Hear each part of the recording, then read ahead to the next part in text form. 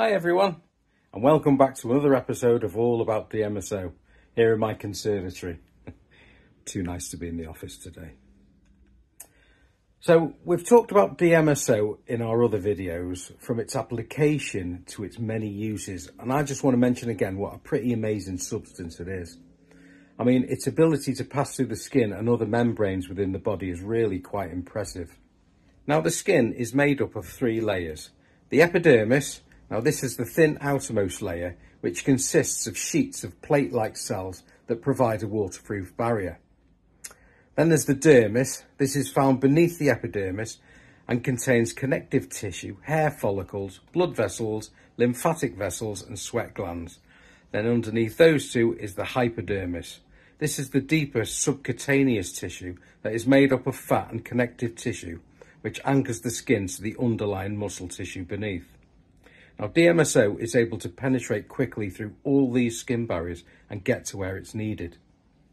Now, the function of the skin is to provide protection against microorganisms, dehydration, ultraviolet light and mechanical damage.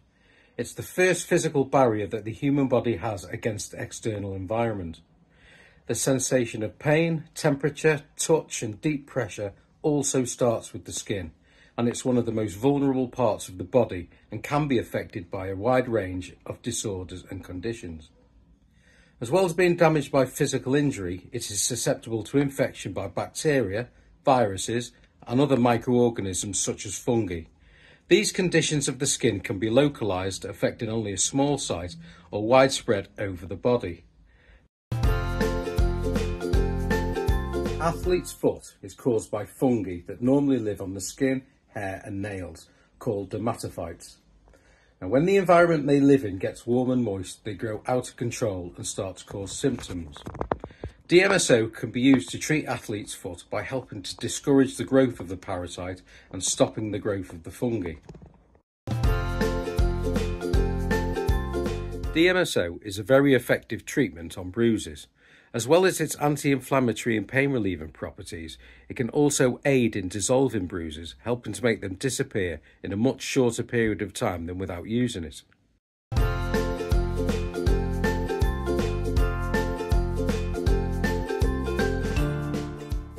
DMSO is also a very effective treatment for acne, especially when combined with sulphur. Now, sulphur has been used to treat acne since ancient times. It has antimicrobial properties and it can exfoliate and remove excess oil, and when combined with DMSO can actively reduce spots and swelling overnight. Now, it's worth remembering here that the skin on the face is quite sensitive, so perhaps a dilution of around 50% DMSO would cause less irritation, and maybe application to a test area first to begin with would be advisable. DMSO is also very effective in the treatment of burns, and skin lotions containing DMSO have proven to be very successful in treating them. Burns can be very painful injuries, not only from actual tissue damage, but because they can also become infected without proper treatment. Aloe vera has long been used to treat burns and is commonly known as the burn tree and first aid plant. Its properties include anti-inflammatory, increased immune activity, antibacterial, antiviral and decreased histamine. So when aloe vera is combined with DMSO, it becomes an even more effective burn therapy because DMSO will help to carry the aloe vera through the skin barrier. And using DMSO aloe vera gels and lotions can prevent the formation of blisters from smaller burns. This combination is also effective at relieving the pain of burns and also reduce, even prevent in some cases, the formation of scar tissue, as it helps to prevent the contracture of scar tissue left after the burn.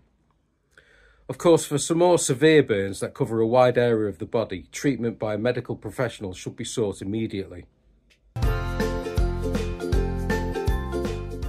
Another property of DMSO is that it is a vasodilator. Now, this means it can increase blood flow, allowing blood to more easily reach areas where damage has occurred. In many cases, an injury causes decreased blood flow to the injury site, and even more damage can occur because of the lack of blood to the area after the injury and not just from the injury itself. It so happens that DMSO is used to treat one particular problem and ends up helping to treat a completely different health problem. That's why it's been referred to as nature's healer and other such things. Of course, there's been plenty of shysters and conmen in the past that have claimed that it can do miracles, but we're not here to give credence to them. What we're aiming to achieve is to promote DMSO by providing factual information on its many uses and benefits. If you want any more information or perhaps have a request for the content of our next video, please don't hesitate to get in touch with us. You can look us up on Facebook and Instagram by searching for All About DMSO. We'd love to hear from you and always appreciate any feedback you may have. Please hit the like and subscribe button if you want to see any more of our videos in the future. Bye for now.